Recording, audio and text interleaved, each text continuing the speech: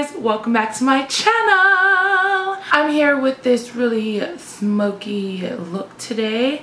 I used the Wet n Wild color icon in Brass. It is this really glittery gold.